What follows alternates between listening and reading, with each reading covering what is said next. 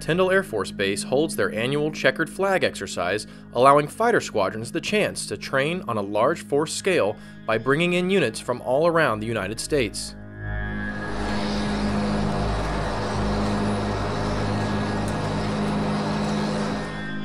Combining 5th-generation aircraft like Tyndall's F-22 Raptor with 4th-generation fighters like Mountain Home's F-15 Strike Eagle is the future for air combat operations.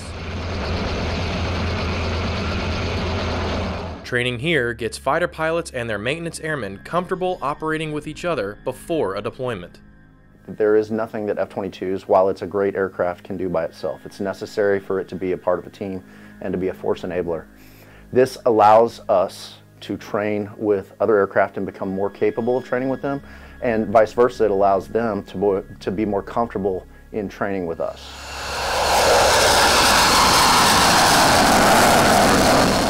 Mountain Home brought their F-15s to Tyndall, preparing their airmen to be mission ready to fight and win today's war and the next, which no longer happens without 5th-generation fighters.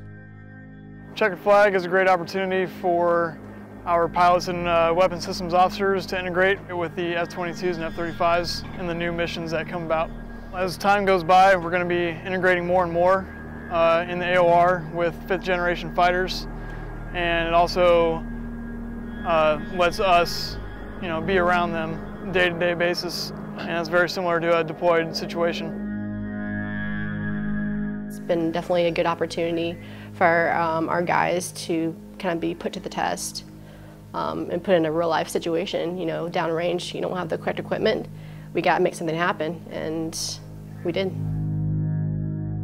We have a fantastic group of airmen. They have been in good spirits, and we've been able to make the mission happen. And even with the amount of LIMFACs that we have had, with the limited amount of people and equipment, we've been able to still fly.